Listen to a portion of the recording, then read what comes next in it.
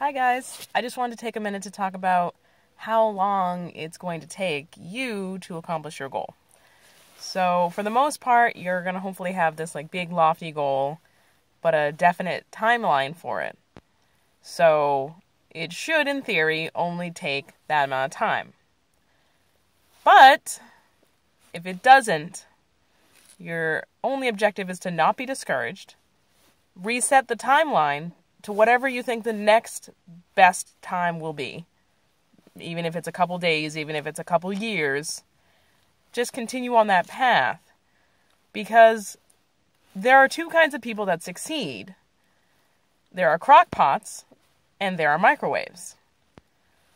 The crock pot is the one who takes in the information, they take in the ideas, but it's going to take a long time to come to fruition. It's going to take a long time to complete that goal. And a microwave, just as you can assume from the analogy, is one that takes in the information and they accomplish it right away. Neither is better than the other. It's just a matter of staying consistent the entire time until the goal is accomplished. Because you won't know until the end if you're a microwave or if you're a crock pot.